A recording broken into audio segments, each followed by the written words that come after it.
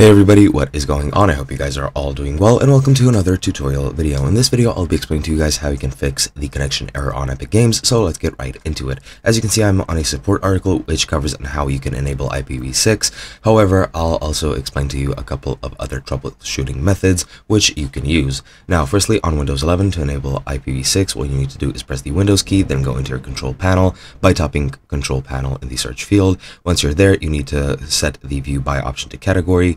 Then go into Network and Internet, from there Network and Sharing Center, then go into Change Adapter Settings link on the left hand side and right click your active network adapter, then select Properties. From there, Internet Protocol version 6 is what you need to select and ensure that the Internet Protocol version 6 is checked. From there, you just click OK and save the changes.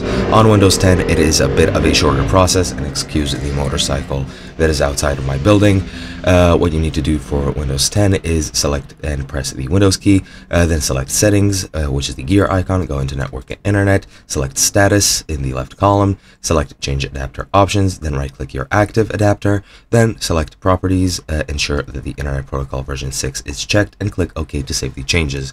And this should fix your connection error. Now, other things which might interfere as well is if your connection with the internet is bad, so you need to troubleshoot that. Try restarting your router, try troubleshooting with your device's native troubleshooting software.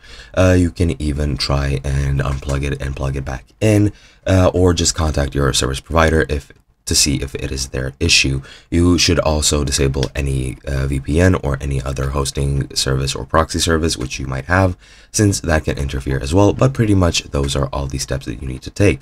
Hope you guys enjoyed, and I'll be seeing you guys in another video.